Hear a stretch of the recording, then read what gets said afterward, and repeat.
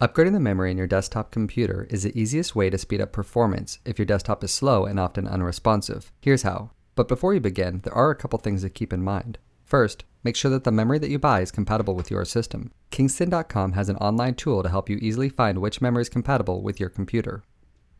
Next, your work surface should be clean, and you should ground yourself first by touching an unpainted metal surface to prevent damage to any components. Also, it can be easy to accidentally bump or disconnect a loose cable, so when working inside your computer, be extra careful. And lastly, in many cases you won't need any tools whatsoever because several computer manufacturers have switched to easy to remove thumb screws. Otherwise, a simple Phillips head screwdriver is all you'll need. Now shut down your computer and remove all the cables from the back. It might be a good idea to snap a quick photo to help you remember where each cable belongs when plugging them back in after we're finished. The memory is generally easily accessible on the motherboard inside the computer by removing one of the side panels on the desktop computer. You can usually distinguish the correct side panel by the large thumb screw or screws, which are easily removed by hand. Otherwise, you'll need to consult your computer manufacturer's website before you begin.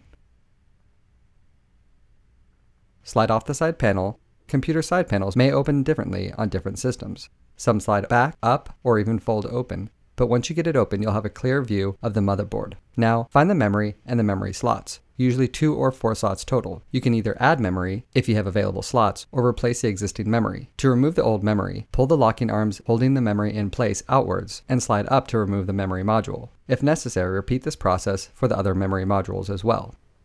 When installing the new memory, it's important to notice the alignment notch on the memory that lines up with the notch on the memory slot in your computer. If it doesn't line up correctly, flip it around and press firmly down on the top edge, but don't force it in. You'll hear the locking arms snap into place, letting you know that the memory is secure. Generally speaking, memory is installed in sets of 2 or more. So repeat this process for the second memory module, and when finished, replace the side panel, screw it into place, plug the cables back in, and turn on your system. You may receive a message that the amount of memory has changed, but don't worry, just follow the on-screen instructions to enter the BIOS and accept the changes. And that's it. If you have any questions or need additional help installing memory in your computer, be sure to visit www.kingston.com/support for more information. Thanks for watching.